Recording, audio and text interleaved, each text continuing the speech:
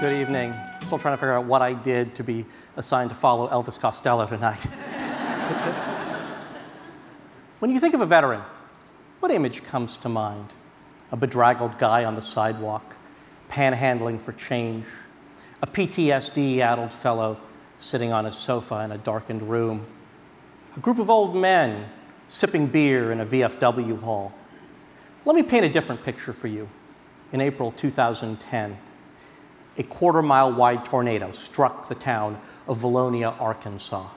Schools, homes, churches, all of them were ripped apart as if they'd been built by matchsticks. In the wake of the devastation, the usual helping hands arrived.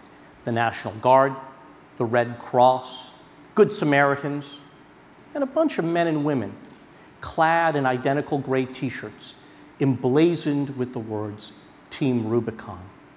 They came there to help residents comb through the debris for their possessions and their keepsakes, then haul away what couldn't be salvaged.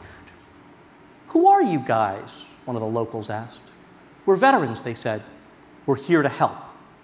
In the wake of the tornado, Team Rubicon mobilized as an Army battalion might. Within 24 hours, there were a couple of scouts on the ground, got there just as National Guard troops were rolling in. 2 days later, there was an advance party on the ground, setting up tents, bringing in chainsaws and wheelbarrows and shovels and axes. And 5 days later, there were more than 24 Team Rubicon volunteers in Valonia. Some had driven from as far as 300 miles away, tossing their backpacks in their pickup trucks and driving through the night. Students who had taken a week off school, people who were self-employed, unemployed, even a few who had used vacation time to leave their jobs and come and help. After years in the military, loyally following orders, these men and women had earned the right to kick back and relax during moments of national crisis. But they wouldn't. When they saw the television images of the tornado's aftermath, they knew they had to help. I spent several days accompanying the Team Rubicon volunteers in Arkansas. Although I've spent the better part of 5 years in Iraq and Afghanistan, much of that time accompanying US troops, reporting on the conflicts for the Washington Post, I'm no veteran. I was there to learn more about Team Rubicon for a book I was writing with Howard Schultz. Our goal was to widen the aperture of the modern veteran experience and try to bridge the divide between our civilian and our military populations. Too often, our media has paid disproportionate attention to veterans who have committed crimes, those struggling in their transitions, those grievously wounded. And those are important stories to tell, but there's been comparatively less attention paid to veterans who have found personal or professional success, or those who are charting a path toward it. We were motivated by a landmark survey of post-9/11 veterans. Of the 2.6 million Americans dispatched to fight in Iraq or Afghanistan or in support of the wars, more than half today say their physical or mental health is worse than before they deployed. 18% of them say they were severely injured while at war. 1 in 2 know a fellow service member who's attempted or committed suicide. And 1.5 million of them say their needs today are not being met by the federal government. But when you ask them, given everything you know about the arduous of deployment, the dangers of combat, the sacrifice you had to make, would you do it all over again? When they were asked this, guess how many people, how many of them said they would? 90%. But what really amazed us was when we asked them about the country they have so loyally served. 55% of them said they feel disconnected from civilian life in America today. How could this be? The country that they have so nobly, bravely served feels so alien to them. It's because of this giant divide between our civilian and our military populations. You know, we thank them for their service. We applaud them at sporting events. But how much do we really know them and what they did? Less than 1% of our countrymen have served in the military and deployed since 9/11. Less than 1%. Add their family members to the mix, still less than 5% of our population. Most people are disconnected from our military. So most of our veterans are home now. Why does it matter? Well, it's more important than ever. They don't need our care packages and quilts anymore. They need to come back to a country that values their service, that recognizes the skills and values, discipline they've acquired, and then gives them a chance, gives them an opportunity to succeed. They need to come back home to a country that feels connected to them. It's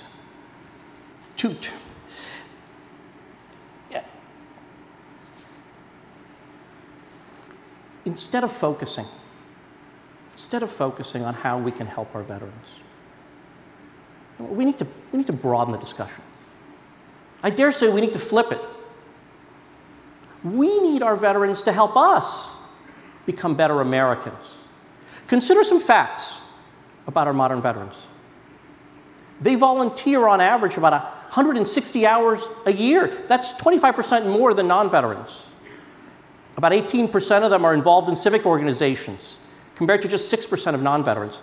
Veterans vote at higher rates than non-veterans. They're more trusting of their neighbors than non-veterans. It's time we all learn something from them. From veterans who are members of the Mission Continues, a group that organizes our returning service members to keep serving in the communities they're from after they take off their uniforms. From veterans who've traded their camouflage for the uniforms of police officers and firefighters. For veterans who are members of town councils and school boards and even the Congress. From veterans like David Aucklander. David Aucklander has spent more than 20 years in the U.S. Army. In 2010, he commanded 1,000 paratroopers in one of the most dangerous parts of southern Afghanistan. When he came home, he was assigned to a job at the Pentagon. In his office, he had 3 computers. 2 of them were connected to a classified Department of Defense network that gave him access to, among other things, daily reports of casualties in Afghanistan. His 3rd computer was connected to the public internet. And his eyes often were drawn to news reports from Chicago, where he had spent some time growing up. He kept seeing stories of gun violence in Chicago, of gun violence claiming the lives of young people in Chicago. And so he came to recognize, actually, in 2011, well before it became national headlines, that we would lose more young people to gun violence in Chicago than we would to Taliban attacks in Afghanistan. And so David Aucklander made a decision. He decided to retire from the Army. And instead of just living off his military pension or getting a cushy job with a defense contractor, he moved his family to Chicago, figuring that everything he knew about leading young people, his skills, his values and ethics, could be of use in that city. So he set out to become a teacher, and he did. Today, he's the principal of a high school in inner city Detroit. David Aucklander is my hero, not just for what he did in the Army, but for what he's doing today. With so many Americans disconnected from our military, most people don't recognize what many of our veterans are doing back here on the home front. And even those who are injured, in many cases, can have an enormously positive impact on the communities in which they're living. They don't recognize that our veterans are doing amazing things in the world of government and business and healthcare and education and service, community service and public service. Service is in their blood. This wasn't a draft army that went to war after 9/11. These were all men and women who put up their hands to serve. And now that they're back home, they haven't lost that service ethos. It's remarkable. These men and women who've given so much want to keep on giving. They go off to war. They come home. They still outshine us. So it's time to think differently about our veterans. Let's be honest. Saying thank you for your service isn't enough. If we truly want to honor our veterans, it's time to follow their example. It's time to create a country that's worthy of their service and their sacrifice. Thank you very much.